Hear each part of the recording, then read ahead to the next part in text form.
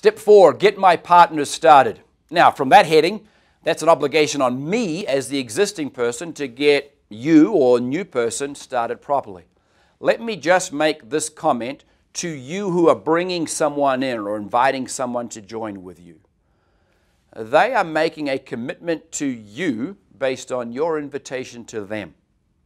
Without being too bold, you owe them a proper getting started strategy session. You owe them the opportunity to be started correctly and give every possible opportunity to get going well. If it's getting started with the product, then you do what the minimum wage person at the health food store or the GNC doesn't do. You follow up the next morning. Hey, new person, how'd that Nature's Tea go? And you know exactly how it went.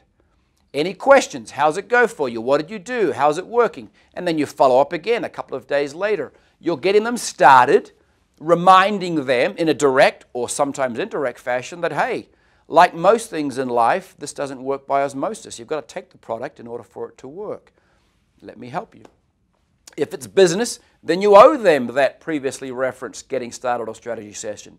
If for no other reason, then you remove the excuses of this didn't work for me, or I'm going to blame Aaron because it didn't work for me. I don't want that blame.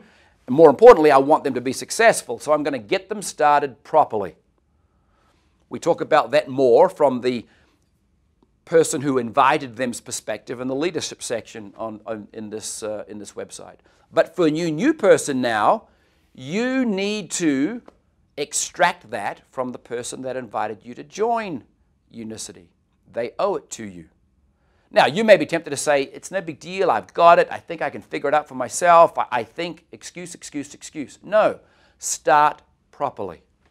If you're starting in the business, have them sit down with you and extract from them the value that they owe you, the commitment that they've made to you by virtue of the invitation they've extended for you to join them. Don't let them, excuse the phrase, sign and dash. Help them help you. Now back to the original premise or the title of this section, Get My Partner Started. To you that have invited that person to join with you, start them well. If they're taking the product, follow up, follow up, follow up. Note the theme here. If they're starting in the business, don't let them let you off the hook in not doing the getting started or strategy session. That is 75 to 90 minutes of time well spent for you and for them. After all, you want to do all you can to help them be successful. Of all the things you could do, that is the best. So, get them started well and properly. I would suggest that that session takes about 90 minutes. If you get efficient, and if you get them and invite them to do their goals and their Who Knows Me worksheet, and over time that can be condensed to about 75 minutes. Not a huge amount of time. The reality is if you don't do that, you'll spend more than 75 or 90 minutes answering silly questions, correcting, redoing, revisiting things that should have been covered in that getting started or strategy session. So just do it. You owe it to them so that they can be successful, so that they can be an addition to and positively accretive to your business.